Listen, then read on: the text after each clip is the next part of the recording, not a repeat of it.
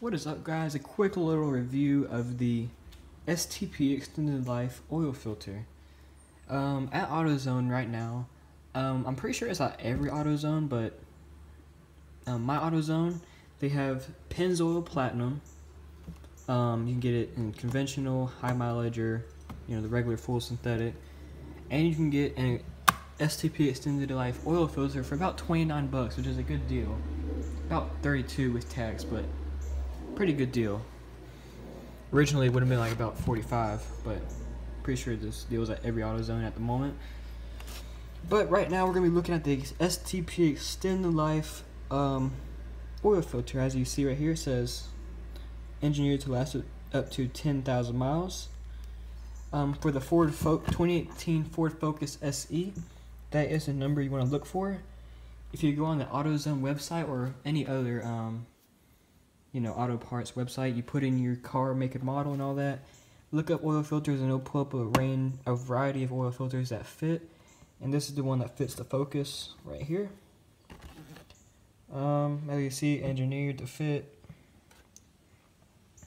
OE fit and form or whatever, high efficiency. We'll take it out real quick. It does come with a seal over the actual over that part right there, but I went ahead and took that off. Let's see, as you see down, well, you can't really see it, but there's some good, oil flow holes in there.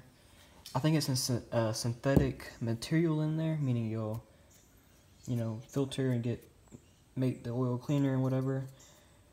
Quick tip, before you put this on, get some of your oil, or old oil, just motor oil, whatever, and rub it on this gasket right here. This will help the well, next time you take it off, the oil on the gasket will help it not stick to the actual metal part where this connects, the oil thing. I don't know what it's called, but yeah. And before also you put this on, you don't have to do this, but it's recommended.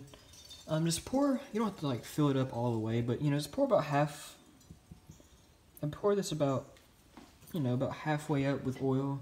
It will soak into the materials in here, so it won't it won't stay full, but just add a little bit of oil in there before you actually screw it on into the car and make the car, it won't run dry. Like I said, you don't have to, but it's best if you do. I think it's got some pretty good weight. This is not like a rubber seal. Everything's like silicone. It has all your anti-drain back valves and all the features to protect the engine and everything.